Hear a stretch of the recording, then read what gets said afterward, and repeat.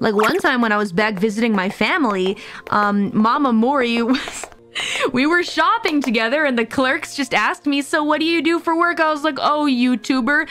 And then Mama Mori leans over the cashier register and whispers and says, she's a super famous VTuber. And I looked over and I was like, Mom, shut up! And I immediately was like, sorry, Mom, I didn't mean to tell you to shut up. It's just don't tell them that. One of the girls behind the cash register like had big eyes, like she knew what a VTuber was.